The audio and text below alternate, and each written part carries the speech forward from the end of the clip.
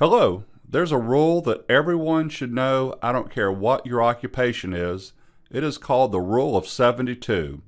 Here's why it's so wonderful. I've got two questions on my Excel file here listed.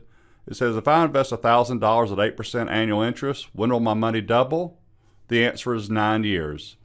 Question 2, a city's population is 25,000. Annual growth is 6%. When will the population be 50,000? The answer is 12. Did that in my head because of the rule of 72.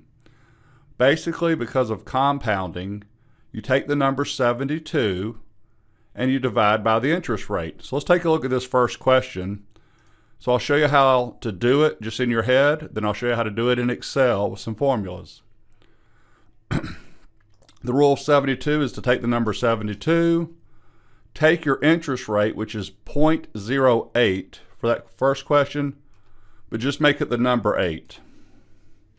Simply take the 72 and divide by the number 8, 9 years to double your money. It doesn't matter whether it's $1,000 or $15,000, 9 years. If the interest rate was 6%, it'd be 12 years.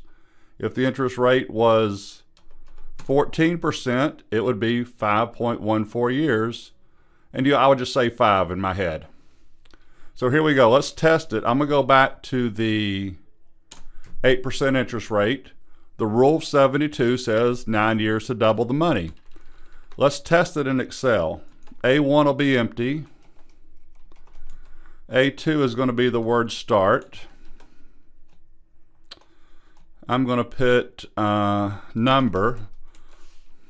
So it doesn't necessarily have to be an investment because I'll do that with the second question. There's $1,000. The interest rate, 0.08. We'll make it look like a percentage. Here's your formula. Let me get the years in here. So over here, 72 divided by 8 is 9 years. I'm going to hold down Control, Autofill, and stop at 9. I should end up with the number 2,000 in cell B11 when I'm done with this. So it's going to be equals 1,000 plus B2 times D2. In my head, 8%, 1,000 should be 1,080. Perfect. I'm going to edit the formula up in the formula bar.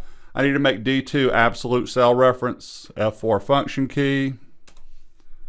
Here we go. By the way, compounding interest is absolutely wonderful because I got $80 in interest the first year.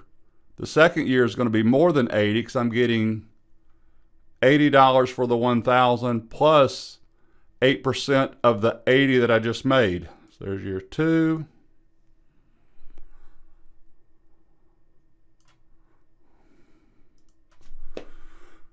That's close enough to 2,000 for me right there. 1999.0046. That is the rule of 72. So somebody said, I want to double $1,000. I'm going to earn 8%. And you say, hey, it'll take you 9 years to double it. Question 2, I went the other way with it. 25,000. Actually, I went the same way. But it doesn't always have to be an investment. Population is 25,000. The city's growing really fast. They say, city council says we had a 6% annual growth rate. So you say 72 divided by the number 6 is 12. So in 12 years, it'll be 50,000. Let's test that one. 25,000. 6%. Add on a few more years here because I said 72 divided by 6 will be 12 years. Close enough. 50,304, there's year 12. Actually, you know what? Let me try that again. Yes, there you go.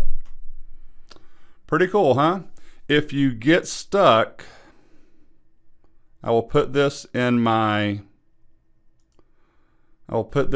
the description of my YouTube video. There is a website that basically has the Rule of 72 calculator. It's pretty cool because what it's saying is, okay, 8%, I just told you 9, 72 divided by 8 again.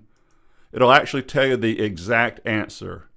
The real answer is 9.01. So back on that, 6%, it's 11.9, and I did 12 years. That's why I am slightly off right there. So that's really 11.9 years. Would have given us 50,000. So I'll put this calculator, and then it's basically saying the same thing I said. You can go the other way. How many years? 6 years. 72 divided by 6 should be a 12%. And the exact answer is 12.25, but close enough. That's why the Rule of 72 is so cool. So now that we're in Excel, let's do a few Excel functions. If you don't like everything I did in A and B, I'm going to go back to my $1,000 at 8%. So 9 years doubled. The function for that is the future value function equals FV. One, I'm counting the arguments. Rate, NPER, PMT. Those are the only 3 that are required. The other 2, PV and type, are not required. They're optional. What's my interest rate? D2, comma. Number of periods. It's going to be 9, comma. Payment. I'm not making a payment every month or every year. I'm just making one lump sum payment. What was that payment? It was, notice I put it in as a negative because that was $1,000 that I put up. It came out of my pocket. There's your answer right there. Look at that. So that formula right there, D2, the interest rate, 9 years, B2. If you decide you want to go the other way, think about this one. That formula would be equals NPER. Basically, how many periods will it take? Let's see what this does. Interest rate, D2, payment, nothing. Present value will be negative 25,000, comma. This one I do need. What future value? I'm trying to figure out when $25,000 doubles. I'm hoping I get 12, by the way, or near 12. There you go, 11.89 years. So that is correct. So there's 2 functions for you. Future value, NPER. There's also how you do it. But most importantly, make sure you know the Rule of 72. You'll need it the rest of your life. Feel free to subscribe. Have a great day.